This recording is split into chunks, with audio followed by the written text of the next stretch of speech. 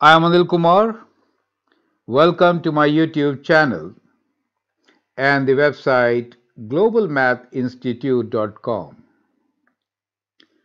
In this video, we are going to learn how do we prove Thales theorem. We'll adopt two different approaches to prove Thales theorem.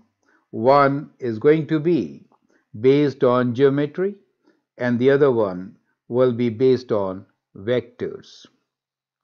You can see how things are connected. So the whole concept here is to connect and learn and create a very creative thinking to be successful. In case you want to learn from me, you can always contact me on the email address given here. We can have one-on-one Zoom classes. Now, what is Thales theorem? Thales theorem states that if A, B, and C are distinct points on a circle where the line AB is the diameter, then the angle ACB is a right angle. It is a known fact for many persons, but proving this is kind of difficult, right? We'll see how do we do that. So here we have a circle O, the center is at O, and we have taken 3 points A, B, and C. AB is the diameter and C is another point on the semicircle. We have to show that this particular angle is 90 degrees. That is what we need to prove. This concept is also a very special concept which you have proven using circle theorems. It is a special case of any angle formed on the circle is actually speaking half of the angle at the center. So the central angle is twice that angle. So that is also a proof of this particular theorem which you have adopted while dealing with circle theorem, correct? So in our case, what we are going to do is we'll adopt two methods, one using the geometry and the other using vectors. Now for some students, vectors they might not have learned so far. However, some concepts they can pick on early using this. And for others who are doing vectors, they can connect with the concepts they learned already in geometry.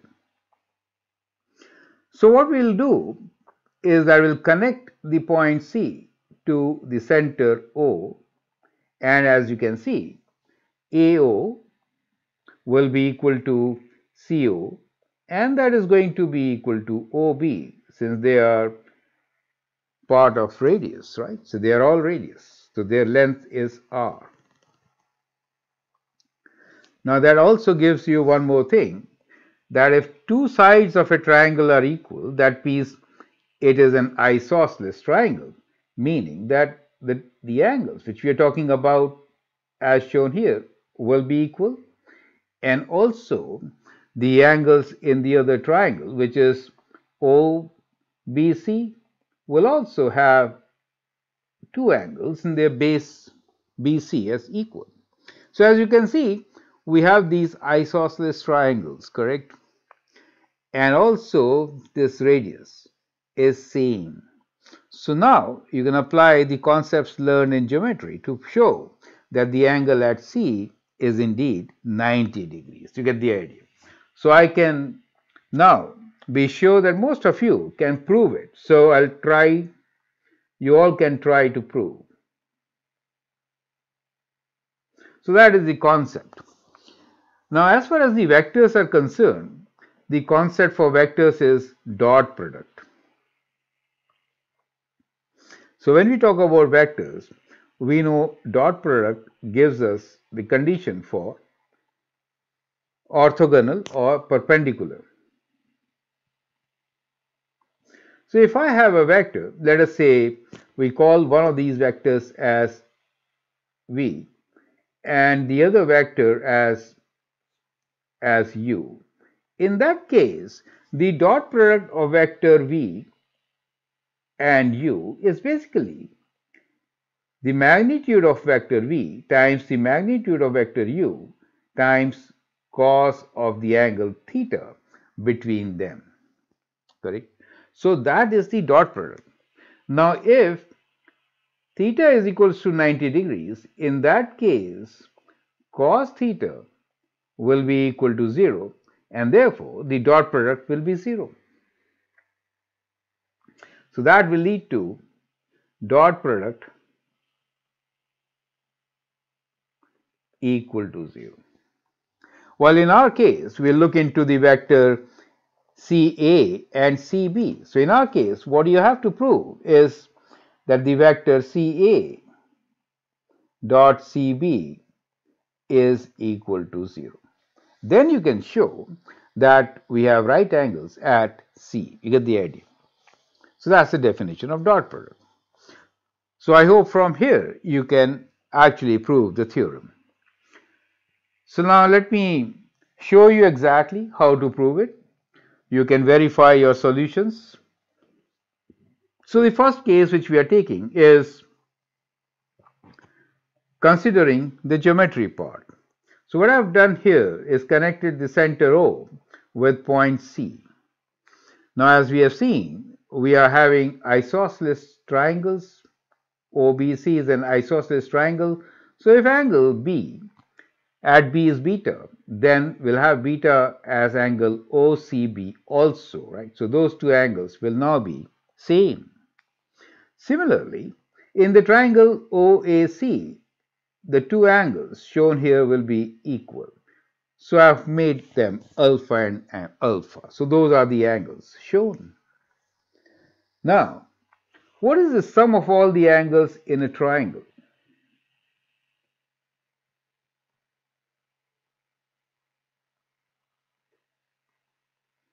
In any triangle, the sum of angles is 180 degrees, correct? So let us see what is the sum of angles in triangle ABC. We can add all these angles, so we get what? We get alpha plus beta, and that should be equal to 180 degrees. Perfect. So which is 2 times alpha plus 2 times beta should be equal to 180 degrees. Twice alpha plus beta is equal to 180 degrees. Correct. So that means what? I can now divide by 2, and clearly we have alpha plus beta equals to 180 degrees by 2, which is 90 degrees. And therefore, we have shown that this particular angle here is indeed 90 degrees. You see that? So if AB is the diameter, in that case, AO and OC are the radius. OB is also the radius. So we have these two isosceles triangles, the angles being equal, adding them up gives us 180 divided by 2 as an angle at C, and therefore it is a right angle triangle. So I hope this proof is straightforward. You've completely understood it. Now let's look into the vectors concept. So that is a new concept for many of my students. Would like to share with them some properties of vectors. So as I said earlier, vector is kind of a linear combination in a particular given direction. So vectors have magnitude and direction. So now let me introduce to you some of the vectors here. So let O to A vector will be represented by an arrow on the top, be a vector. We'll call this vector as V. So that bar indicates the direction from O to A. So if that is V, in that case, what is the vector O to B? Well, in that case, the vector O to B, since it is in the opposite direction, will have a negative sign and be negative V. So these are the two vectors.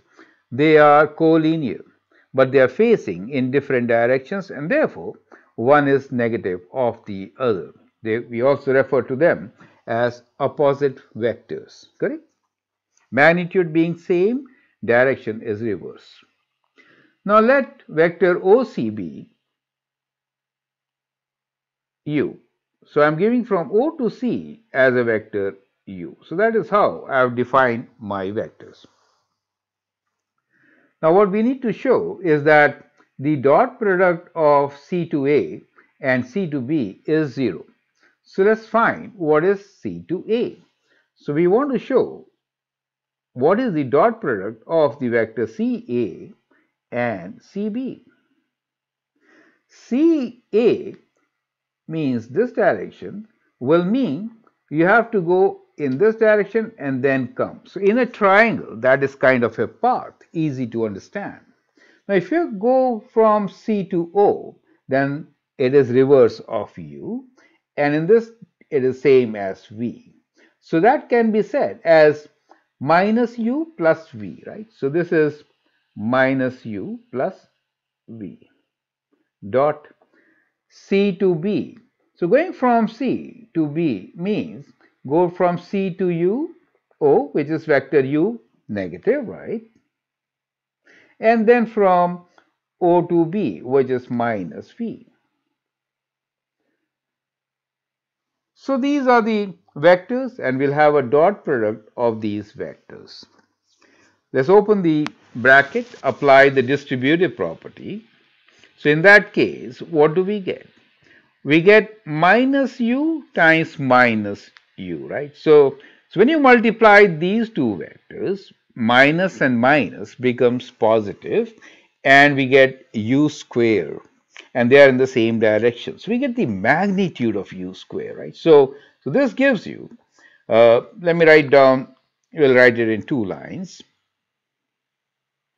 Okay, so it is minus U dot minus U, and then we have plus minus U dot minus V, and then multiplying with dot product with V will be plus V dot minus U and V minus V.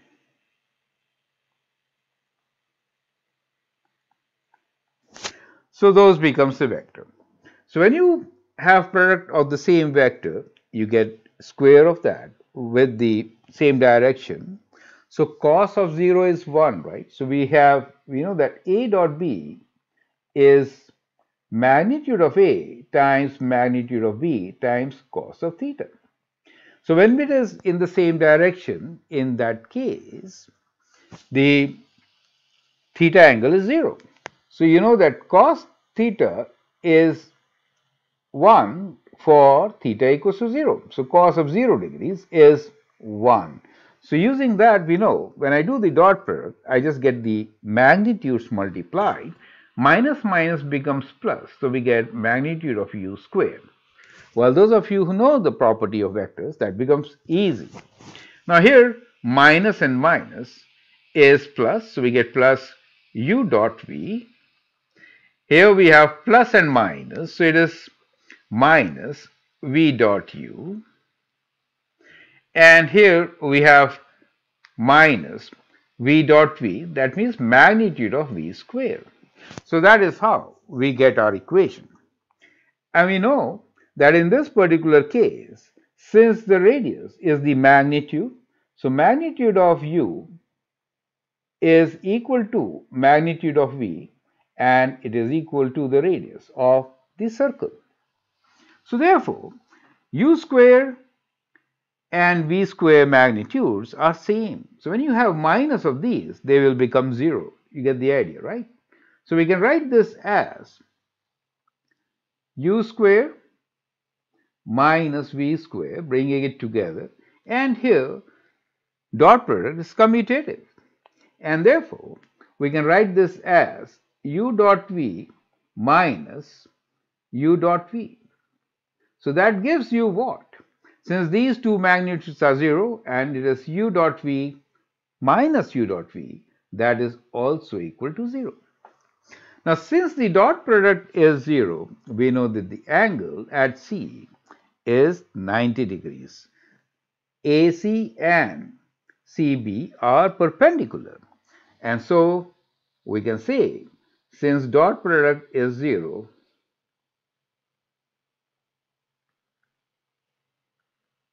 that implies that the angle ACB equals to 90 degrees. Is that clear to you? Right? So that is how we can actually prove it. So what you have learned in this particular exercise is two different ways which we discussed, two different ways of proving Thales theorem. I hope it makes sense. Feel free to write your comment, share your views, and in case you want to learn from me, you can always send an email on the address given. We can have one-on-one Zoom classes to learn. Thanks for your time and all the best.